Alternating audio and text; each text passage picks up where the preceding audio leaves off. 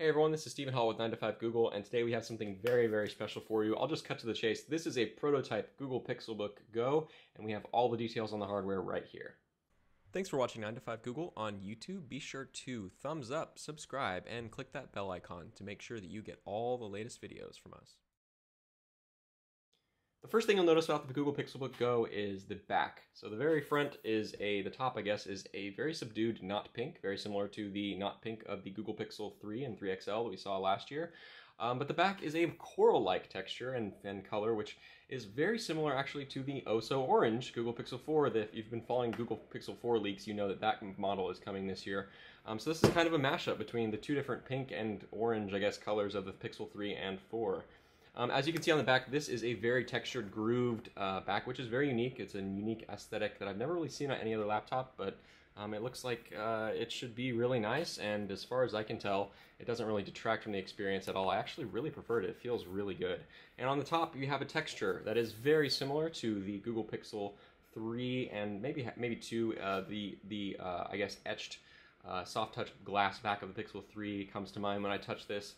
Also, the coated metal of the Google Pixel 2 comes to mind a little bit. It's probably a little bit softer than that, but that's the texture here. Also, the logo. This is clearly a prototype. As you can see, this is going to be a G logo when Google announces this laptop next week, so don't worry about that.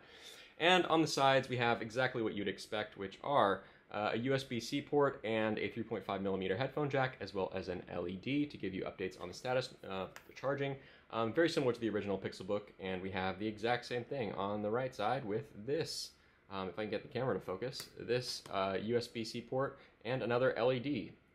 And so that's the sides. On the front we have a cutout that will look very familiar to you if you are a MacBook Pro user or MacBook user in general. It is very similar to that kind of cutout for opening the lid.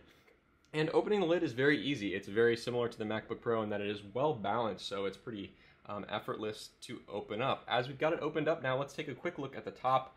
As you can see up here, we have the I guess 2 megapixel front-facing camera that we reported on last month. We also have the two front-firing, I guess, the two front-facing microphones, far-field microphones for picking up your voice for Google Assistant and things like that.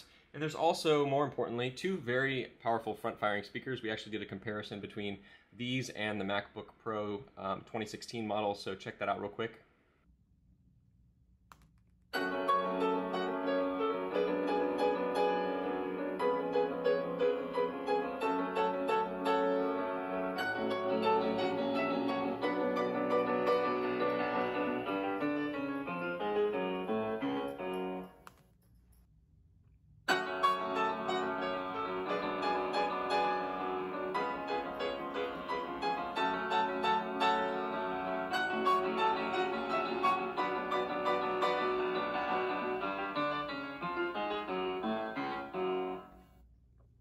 The most important aspect of the inside of the laptop, of course, is the keyboard and I guess the trackpad as well. The trackpad feels very nice. It's kind of a diving board, so the bottom is extremely clicky and extremely responsive, whereas the top is still clickable, but not as responsive as the bottom, so it's a traditional trackpad.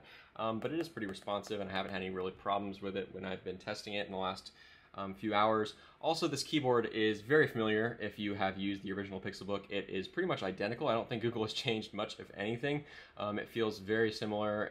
It's very responsive. I think it's a scissor switch, and you likely won't have any of the annoying MacBook issues of getting dust stuck in there and just having to repair your keyboard over a tiny grain of sand.